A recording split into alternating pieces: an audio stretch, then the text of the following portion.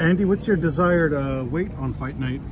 260, 265. No, nothing crazy. On my last fight, I was 250 something, and I only gained like 2-3 pounds. So for this opponent, obviously, I have to be big, I have to be strong, and most importantly, I have to be in condition and explosive, especially with Luis Ortiz.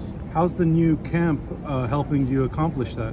It's doing really good because I actually have 2 trainers that are on me 100% full time, and you know all the time is for me, you know. So it's kind of harder on me, but this is exactly what we need, the hard training. You mentioned earlier that Eddie's not completely out of the picture. What kind of a relationship can we expect between you and Eddie Reynoso? No, me and him are a good relationship, with Canelo as well. But they understand, you know, Canelo has a tough fight and under his belt as well, September 17th. And, you know, I think we both needed our fair time, you know. But, you know, there's nothing bad going between us or nothing. Fighting in Southern California, once again, now you're fighting at the Crypto, formerly the Staples Center. There's been a lot of great fights here. Is this going to be the case?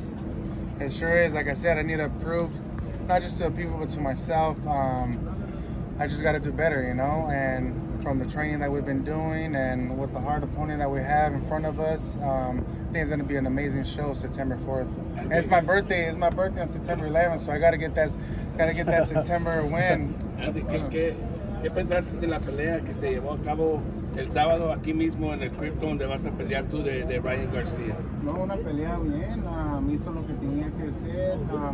Yo creo que Fortuna le faltaba más, estar más agresivo, pero hizo lo que tenía que hacer el Ryan García. Pero si pelean él y el Tank, va a ser una pelea bien machine.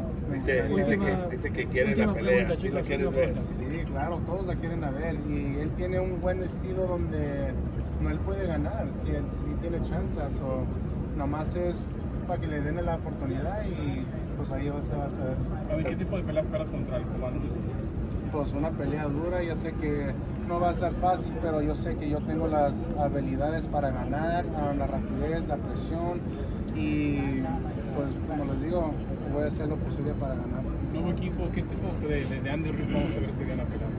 Pues un Andy Ruiz como de antes, de gordito power, ¿sabes? No, yo no vengo de aquí de flacar o de nada, quiero estar fuerte, quiero ser igual como peleé con el Anthony Joshua, porque se me hace como una pelea así. Cuando estaba caminando through the arena, sentía como que era ese momento. Pues si Dios quiere, vamos a lograr eso. Esa noche, primero de junio. Chicos, última pregunta. ¿Y la amistad de Canelo y Eddie sigue la amistad ahí? No, seguimos bien, nomás nosotros queríamos tener este tiempo para pues una pelea dura, ¿sabes? Y yo sé que él también tiene una pelea dura y yo me quería enfocar y pues él también se está enfocando bien, pues estamos bien. And the last thing, I know you're focused on your fight, but just give me your thoughts on Jake Paul's upcoming fight against Hassan Rahman Jr. This is considered to be a real boxer now. People are very excited to see what happens in that fight. You know? I think a lot of people underestimate Jake Paul as well, just like how they did to me. You know, I think he has good fundamentals. He learns fast, and I think it's going to be a hell of a fight, man. And you know, a lot of people talk shit and all that, but at least he has the balls to go inside that ring, because so many people lost their lives getting inside that ring, you know. So, you know, it's crazy. You know, with Hassan, maybe you could give him some advice, because he's going to have to lose a little bit of muscle and weight.